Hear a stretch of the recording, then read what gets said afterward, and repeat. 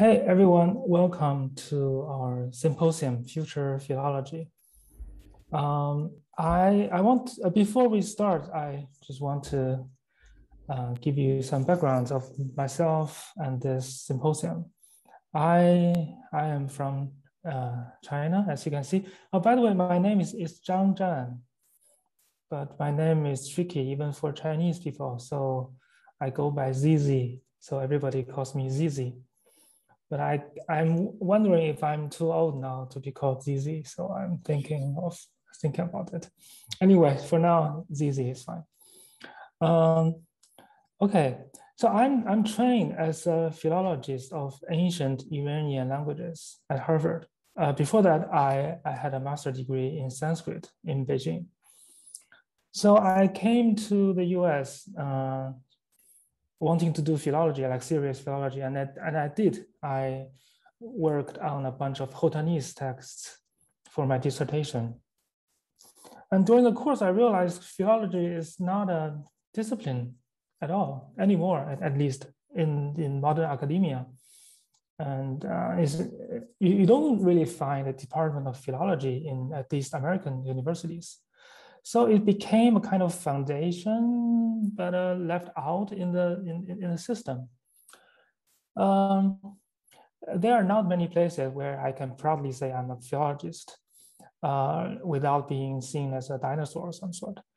But I'm thinking about this for a long time. While working on my Khotanese texts, I became familiar with several databases of images, basically the International Dunhuang Project, the Trufan Fortune project, from where I can just get the images of the manuscripts that I want to use very conveniently. But in the course, I also became aware of several better databases of our neighboring languages in the Tarim Basin, namely the Gantari project and the Tocharian ones, which made me very jealous. So why don't we have such databases in Khotanese?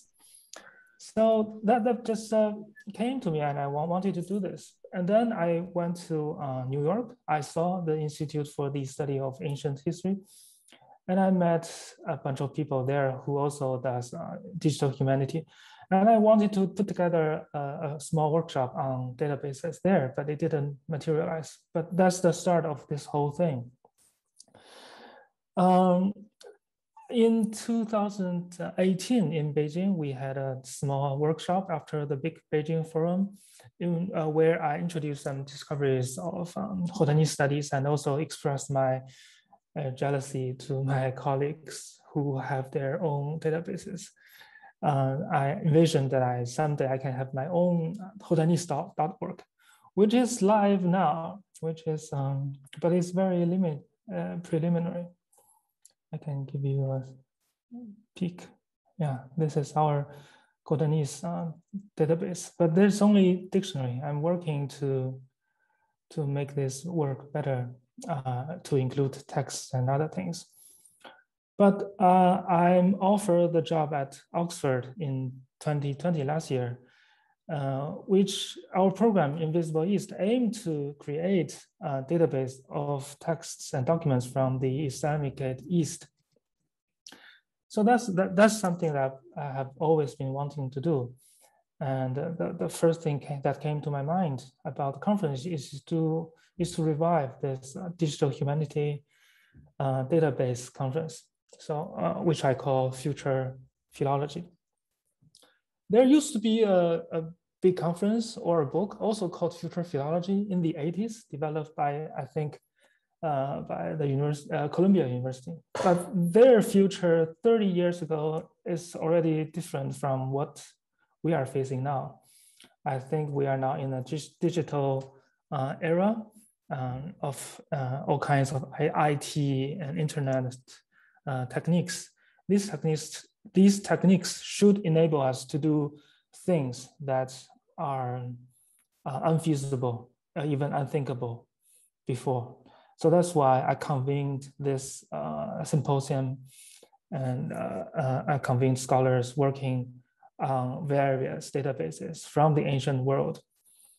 Basically, we face the same problem, but we just work on different time and time period and locations. I think this will be a good opportunity to for us to learn from each other, to share our expertise, experiences, and frustrations. Okay, I think that's from me. Thank you so much, Zizi, for this welcome. And I too want to welcome everyone very warmly to this virtual conference. And it's wonderful that we already have 80 people participating at this point. So very welcome to our speakers, to our chairs, and to the wider audience. So Zizi has pulled together this incredible program, and it's really his passion for the subject that made it all happen. There were many other people who've also been helping with this, and I'd like to thank them. Servan Wenzel, our administrator, Steve Mather for all the web stuff he's done, the entire Invisible East team of postdocs who've pulled together, the Oriental Institute and colleagues in IT and admin who've also made all this happen. So today and tomorrow, from 2 p.m. our time, always until about 7 p.m. our UK time, we'll be hearing about 15 different digital corpuses and database projects focused on late antique and medieval documents in non-European languages. And I think this should give us pause for thought. There have been other digital humanities types of conferences, but mostly really from the European language world. I'm not aware of anything as big as this that really covers the several dozen languages that we're covering over these next 2 half days. So it's really, really exciting to be able to be part of this and to listen to you. The expertise, niche as it is developing, and digital corpuses as powerful tools for research are becoming bigger, but they're also becoming smarter. So we'll be considering, over the course of these 2 half days, we'll be considering the full cycle of data collection and interpretation, computational searchability, on the back end, and then we'll move towards the front end, the visualization and public access, democratization of this sort of data through reciprocal processes between academic and non-academic audiences, project and outside project colleagues and audiences. So again, we have speakers from all over the world here today, across the globe, in Europe, in the US, in Asia.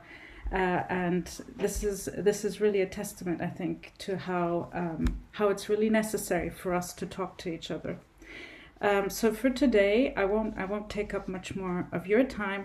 We will begin with the back end, and our first chair of our first session is Father Columbus Stewart. I'm extremely pleased that he has agreed to take on this role to kick us off, and he's probably known to most of you as the executive director of the Hill Museum and Manuscript Library in Minnesota, which has been doing a fantastic job at digitizing manuscripts, especially from dangerous and remote places. Father Stewart has an academic background in history and religious studies from Harvard and Yale, and he also earned his DPhil from Oxford.